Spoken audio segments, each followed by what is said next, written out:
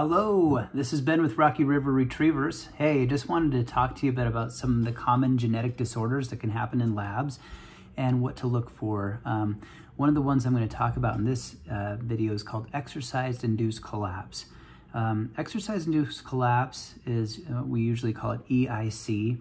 It is found in 30% of Labradors, so they're either carriers or they have the actual disease. Now let me explain the difference between a carrier, clear, and affected.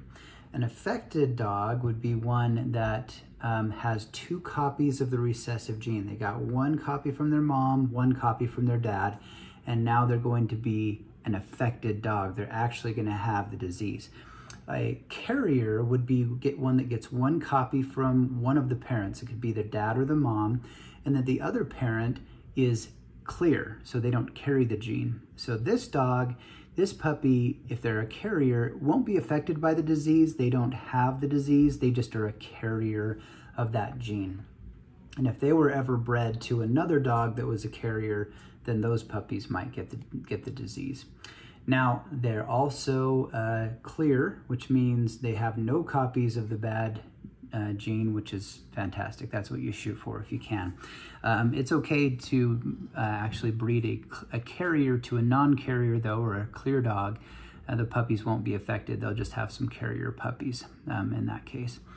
However, what is exercise-induced collapse? Number one, it's this genetic disorder where dogs, they will run and play for about 20-30 minutes, and then they just collapse like that and they can't get up anymore.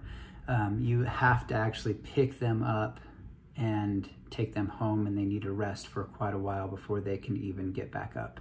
It's a terrible, terrible genetic disorder, and you want to make sure you avoid it for your puppy at all costs. So when you're looking to buy a puppy, make sure that you ask, have the parents been tested for EIC? Because 30% of labs are actually carriers of the gene.